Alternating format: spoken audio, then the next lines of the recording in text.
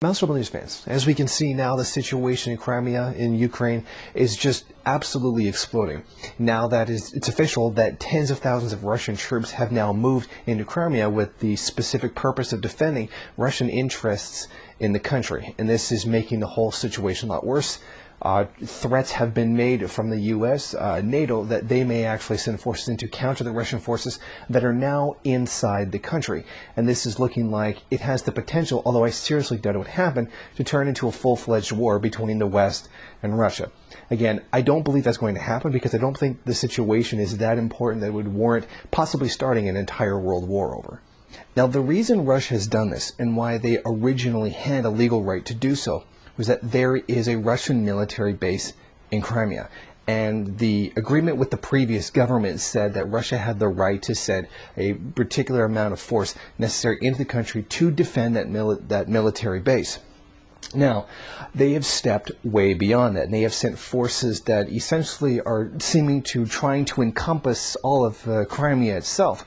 And there have now been reports of attacks being launched against Crimea from the Nazi forces that are inside the country. Now, have no illusions. Russia has taken this too far, meaning they've gone beyond simply defending their particular military base that's inside the country. It's expanded well beyond that, and Russia is basically in violation of the law. But you can certainly understand why they're doing it, even though it is illegal. This outpost is actually very important because it's a great link for the commercial interests that are both inside Ukraine and Russia, meaning capitalist-wise, in terms of business, trade, and whatnot, this is actually a very important area. This is where the commercial interests kind of meet up, and it's very important to imports and exports coming between the Ukraine and Russia. Losing this base would actually be a tremendous loss to the Russian economy. For one thing, Ukraine is a breadbasket for Russia. I mean, there's a lot of food that's coming out of it. There's not just a ton of trade that also goes through, but natural gas from Russia goes to Ukraine. And now if this were to be lost, and that ties between Ukraine and Russia were to be lost, I could actually definitely see it happening, that Russia would just basically cut off natural gas to Ukraine, and that would absolutely devastate the country.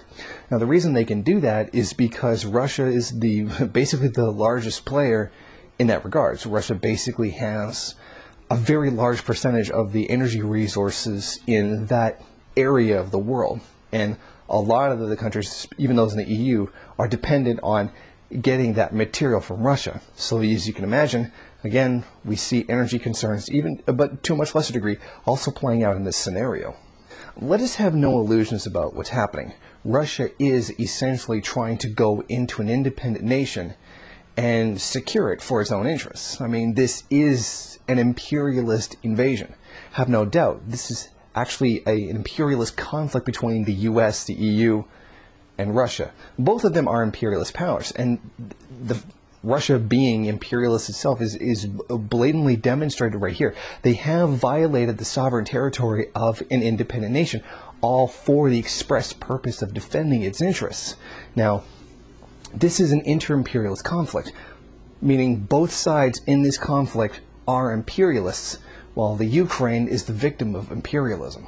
Now, don't get me wrong, I'm not pro-Putin in any way.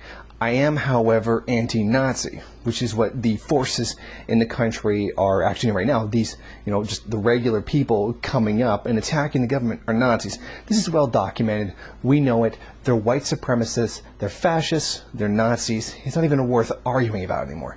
We know that's what it is. And to hell with them. To hell with fascists. And in this situation, it is right to back Russia against fascists. It was right to do it with the Soviet Union, and it's right to do it now.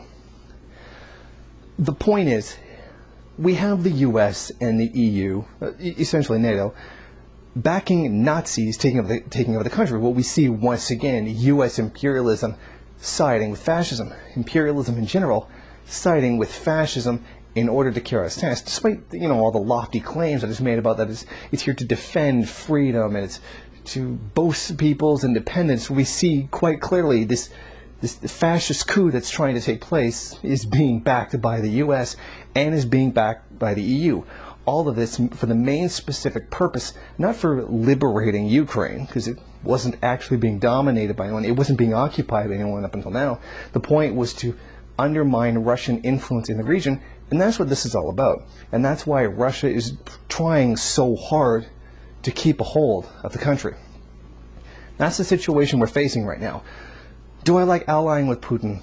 Absolutely not. But I do like fighting U.S. imperialism, and I do like opposing Nazis taking control of a very large European nation. And that's the stance that we should take. I mean, this is inter-imperialist rivalry, and we do have to understand the contradiction between the two sides. Remember, it's always right to fight fascism, and as much as I don't like really taking sides in between two imperialist powers, whatever stops fascism and its growing influence in Europe just has to be supported. Thank you for watching. Please comment and rate the video. If you liked it, hit subscribe or check out some of these other great videos. If you wish, share it on social media. While you're at it, why don't you follow me on Twitter? And if you got time, go on over to the MRN bookstore and check out some of the latest books available.